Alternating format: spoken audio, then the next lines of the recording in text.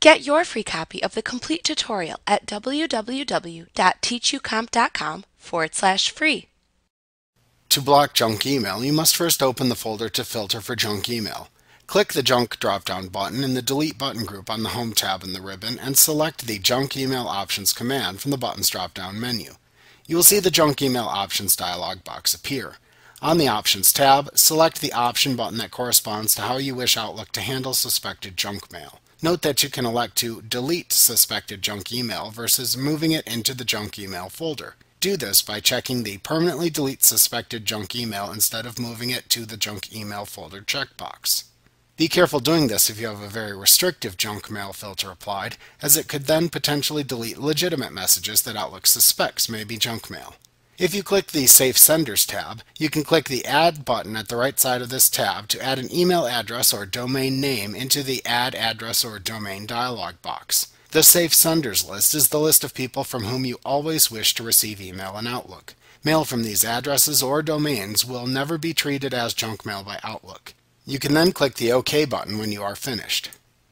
On the Save Recipients tab, you can click the Add button at the right side of this tab to add an email address or domain name into the Add Address or Domain dialog box. The Save Recipients list is the list of people to whom you wish to always send email in Outlook. Mail sent to these addresses or domains will never be treated as junk mail by Outlook.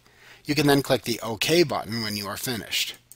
On the Blocked Senders tab, you can click the Add button at the right side of this tab to add an email address or domain name in the Add Address or Domain dialog box. The Blocked Senders list is the list of people from whom you always wish to block email in Outlook. Mail from these addresses or domains will always be treated as junk mail by Outlook. You can then click the OK button when you are finished. The International tab allows you to block messages that may be written in languages that you do not know. You can block international emails in two ways.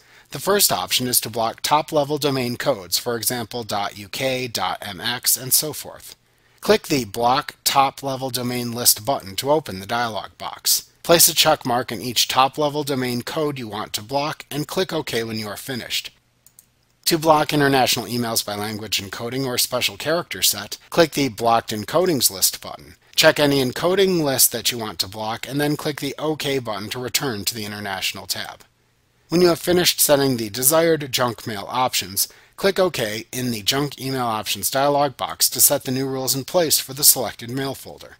In the future, when you receive an email from an address that you wish to add to either the Safe Senders, Safe Recipients, or Blocked Senders tabs, you can easily do that by right-clicking on the piece of mail in your mailbox from the desired sender first. Then roll over the Junk command in the pop-up menu that appears. In the side menu that then appears, select to which email list you wish to add the email address of the sender and click it.